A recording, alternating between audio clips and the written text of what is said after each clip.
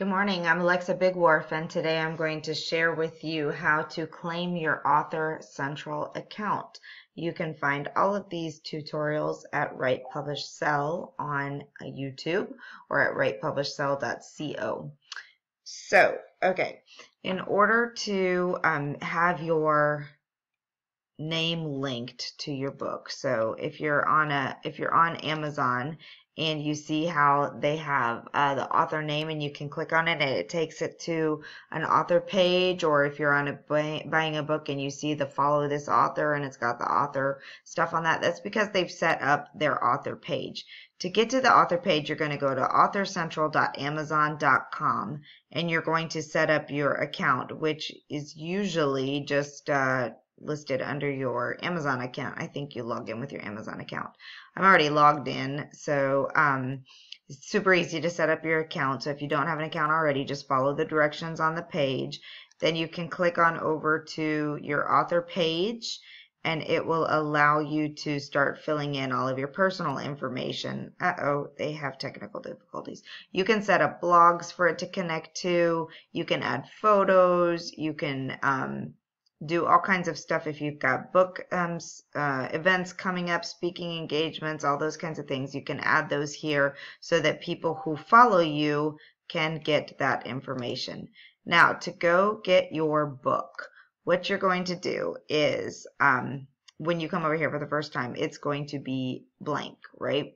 So anything that you have published or been written in, like if you're a contributor, I'm having problems with my words today. If you're a contributor, for example, to a book, you can go through and get it. So I'm going to add a book. I don't know what's going to happen because I've already added this one to my library, so we'll see what happens when I try and add it. Okay, it's just having problems today. Okay, so it's working now. So we're going to add more books. I clicked on the title. I said go. It pulled up everything that had anything to do with Magdalena Moments. So, or whatever book you're looking for. I'm not going to click on this because this isn't my book and I don't want it added to my title. Let me see if it'll allow me to add something that I've already added. But either way, you're going to click on this is my book. And it'll then go through, okay, it's already been added.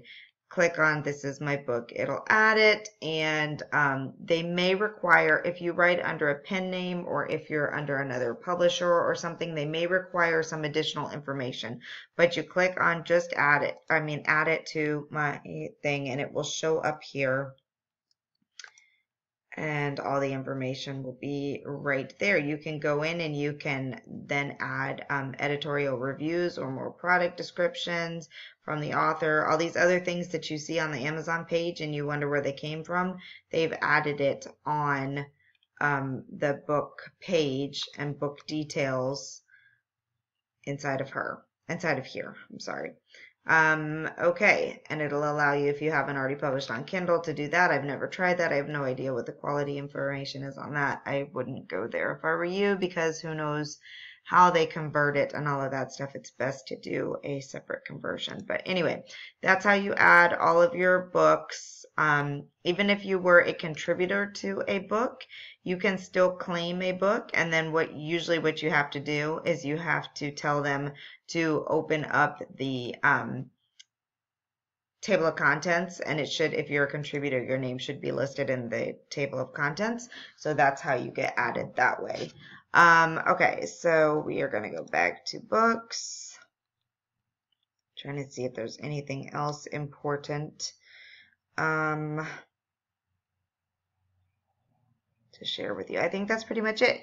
If you have any questions on it, you can go over to help. They have a pretty robust help section. It tells you what you can do on it, how you manage your profile, how you manage your bibliography. If you see that someone has stolen your book, how to do that. And I think that's pretty much all you need to know from this little tutorial. Thanks.